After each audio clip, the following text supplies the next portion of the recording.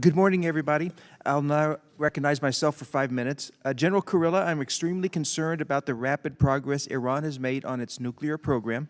Earlier this month, the IAEA said that Iran has produced uranium particles that were enriched up to 83.7%. Last week, you testified before the Senate Armed Services Committee that Tehran can now produce sufficient fissile material for a nuclear weapon in less than 14 days. Iran is on the brink of being a nuclear weapon state, which would change the security layout of the Middle East in unpredictable ways.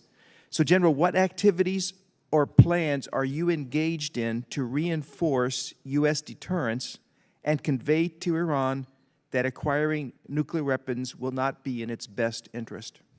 Thank you, Congressman. I mean, the U.S. policy is Iran will not have a nuclear weapon.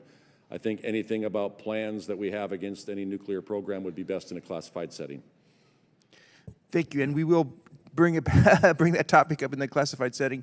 And Dr. Wallander, do you have anything to add to that here in this public setting?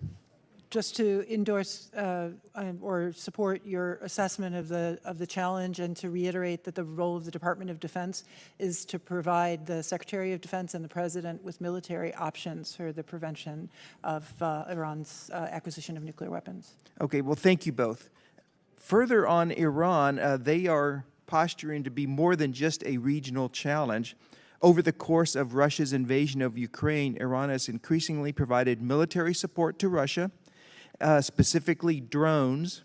Russia is planning to provide Iran with advanced capabilities, including military fighter jets, helicopters, and air defense systems.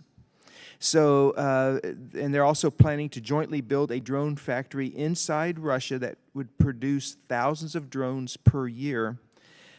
This has more than just regional impact for Iran. So how is CENTCOM posturing to respond to this increasing collaboration between Iran and Russia, and what do you assess the implications to be for the region? Congressman, it is very concerning with this relationship that Iran and Russia have. We are seeing them move the UAVs to Russia, be able to use them in Ukraine, and these are the very same UAVs that they use to attack our forces in Iraq and Syria, and they're improving upon them.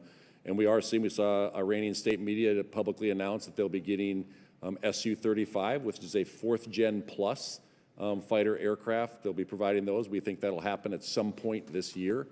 And it is this closer collaboration between two adversaries that is concerning. What we are doing is building the regional partnerships in the region to be able to counter that.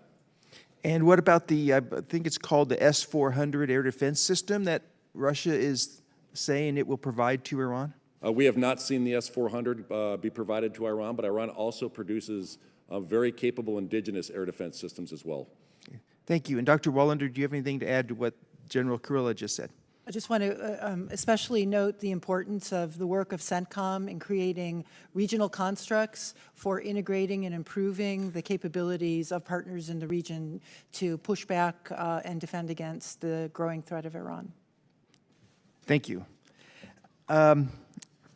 And lastly, General Kurilla, there are numerous efforts underway in Congress this year to enhance U.S. and Israeli collaboration on future warfare technologies. I have a lengthy amendment in the NDAA on this, for instance.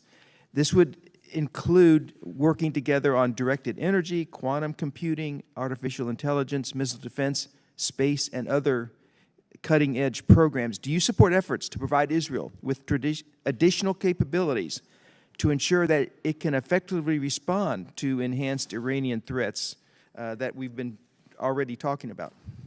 Thank you, Congressman. We are committed to the defense of Israel. We work very, very closely with them and a lot of their new technologies. I have been to the country multiple times and looked at everything from their ballistic missile defense, their counter-UAS, and a lot of their advanced technologies like their Iron Beam that they are coming out with, and we also are coming out with our own directed energy systems as well. Excellent. And Dr. Wallander, anything to add to that? the United States has an ironclad commitment to the defense of Israel, and manifested most recently in the extraordinarily successful Exercise Juniper Oak, which exercised and demonstrated the level of interoperability and capability and the ability of the United States, CENTCOM in particular, to surge that capability and work closely with Israel to exercise and also demonstrate that capability.